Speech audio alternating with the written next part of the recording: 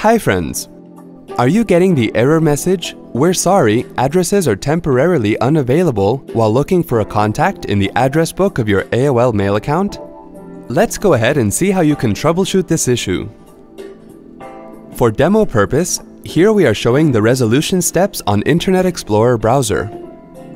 To clear browser cookies, cache, and history, click the gear icon at the top right of the browser window and then click on Internet Options.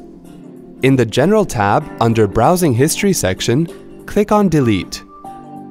Make sure the checkboxes next to Temporary Internet Files, Cookies, and History are selected and then click on Delete.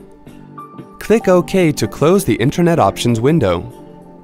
Now go to the AOL login page and sign in to your AOL Mail account to check that the issue is resolved. See? That wasn't hard at all. Thanks for watching.